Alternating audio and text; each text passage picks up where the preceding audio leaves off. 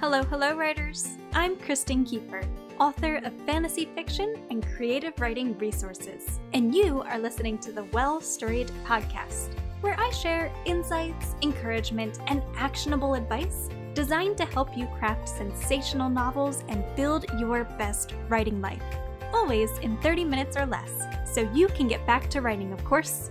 Ready for the show? Let's get talking. Hello again, writers. My name is Kristen Kieffer, and you are listening to the Well Storied podcast. Today is Wednesday, February 20th, 2019, and today's episode is entitled How to Craft Static Character Arcs for Your Novel. If you'd like to read the article that corresponds with today's episode, simply visit www.well-storied.com/static. Now let's dive in. We often think of character arcs, which map a character's internal journey over the course of a story, as being transformative in nature. A character either overcomes a core fear or flaw to become a better person, or succumbs to it, falling victim to their darkest doubts, fears, or desires. But what about those characters who don't experience an internal transformation? Do they lack the development needed to make their stories richly compelling? Not in the least. Or rather, not necessarily. In addition to the positive and negative change arcs we've already discussed in separate episodes of the podcast, there's a third and final type of character arc worth exploring, the static arc. Let's examine the static character arc together. Where positive and negative change arcs explore a character's internal transformation, static arcs, also known as flat arcs, map a character's fight to hold true to their values in the face of great temptation. The character's success in this endeavor enables them to transform the world around them rather than their inner world. A character who experiences a static arc is largely the same person at the end of their journey as they were when it began. From the very first page, they carry with them a strong sense of identity and personal belief. However, the strength of their conviction doesn't negate the immense struggle they'll face as their journey pushes them toward their breaking point.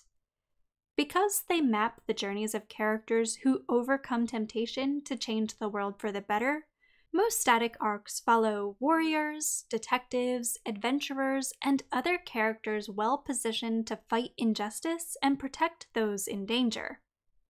The first step in developing an effective static arc is to define the sense of identity and personal belief on which the entirety of your character's arc will hinge. Try to boil down this key characterization element into a single statement, if possible. Example 1.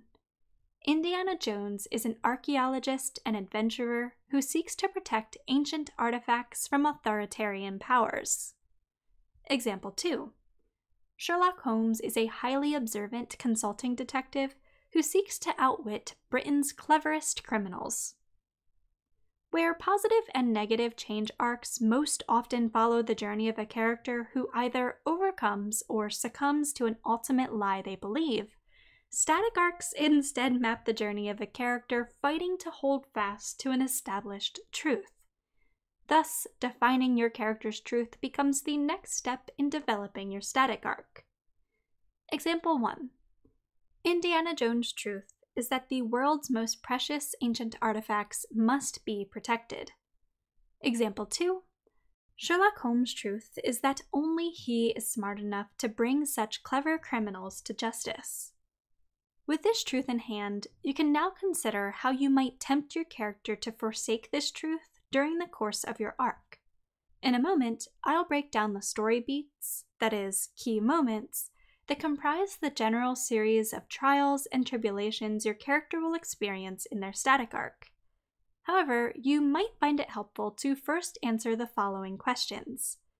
Who or what will seek to undermine your character's truth, whether or not they do so intentionally? What lie does this antagonist or antagonistic force want your character to believe? How does your antagonist or antagonistic force benefit from believing or encouraging others to believe this lie? What conflict might the antagonist or antagonistic force bring about in an effort to undermine your character's truth? What's at stake if your character refuses to accept the lie? If they do choose to believe it? What devastating event or realization might hold the power to push your character to their breaking point? If you need help answering any of these questions, I've linked to articles and episodes on related topics in today's episode transcript at well-storied.com/static. Mapping the beats of a static character arc. Having established the elements at the heart of a static character arc, you can now begin mapping the major beats that will define your character's journey. Though the term beat typically refers to a single scene or moment in your story, I've also used it here to denote a series of related scenes that follow a similar pattern. Beat number 1. The hook. The first beat in a static arc introduces your character in their everyday environment. That is, before they become entangled in the arc's core conflict. Depending on your story, this moment will either show how your character's world accepts their truth or rejects it in favor of a lie your character refuses to believe. Beat number 2. The inciting incident. Shortly after the hook, an unexpected event turns your character's world upside down, often threatening your character's truth or bringing the temptation of the antagonist's lie to light. Taken off guard, your character might try to ignore or flee from the dangers of this event. Beat number 3. The first plot point. Try as they might, your character can't escape the consequences posed by the inciting incident. After a second, unexpected event further establishes the antagonist's power, your character is forced to not only accept the reality of the inciting incident, but to pursue a goal defined by the need to preserve their truth or resist the temptation of the lie. Beat number 4. A series of unsettling conflicts. Your arc's core conflict is now underway as your character sets out on a journey to achieve their goal. But because they were ultimately forced into this journey by the antagonist's actions, your character may lack the information or skill set they need to effectively combat the series of obstacles thrown their way. They cling to their truth, fighting to survive the dangers of the antagonist's lie. As if that weren't trial enough, your character also finds themselves surrounded by people who doubt the power of their truth. With a lack of resources and few supporters by their side, your character struggles to find their footing in a fight they cannot afford to lose. Beat number 5. The midpoint. Thus far, your character has been an underdog, fighting to achieve a goal that few believe attainable in the face of the antagonist's lie. However, everything changes at your arc's midpoint, when a conflict occurs that your character could easily survive if they only accepted the lie as truth. Unwilling to give in, your character finds a way to survive the conflict without compromising their truth, often attaining the information or skill set they need along the way. While this event may empower your character, it also humbles them by reinforcing what's at stake if they fail to achieve their goal. Understanding this, they commit to actively combating the lie, willing to risk anything to overcome the antagonist but the truth they hold so dear. Seeing your characters succeed, others may join the fight. Beat number 6. A series of empowering conflicts. Armed with new tools, motivation, and support, your character takes a far more active role in pursuing their goal in the second half of your arc, often engaging with the antagonist directly. As they chip away at the antagonist's power, your character begins to transform the world around them, often encouraging others to see and accept the truth for themselves. Beat number 7. The dark night of the soul.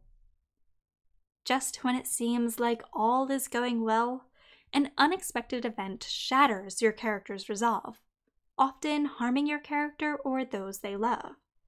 In the aftermath of this event, your character rages against what they believe to be the futility of their calls. What good is the truth if they can't protect against the antagonist's devastating power? Beat number 8, the third plot point. Thankfully, an event soon occurs that reignites your character's hope. Sometimes those that your character introduced to the truth now return the favor. Other times, your character sees and seizes one last opportunity to prevent the antagonist's lie from claiming another victim. In either case, your character reaffirms their faith in the truth, rallies what energy and resources remain to them, and prepares for one final fight to achieve their goal despite the antagonist's lie. Beat number 9, the climactic sequence. At last, the final showdown between your character's truth and the antagonist's lie takes place. Though the antagonist strives to weaken your character's resolve yet again, your character stands firm in their truth, ultimately prevailing against the antagonist's lie once and for all.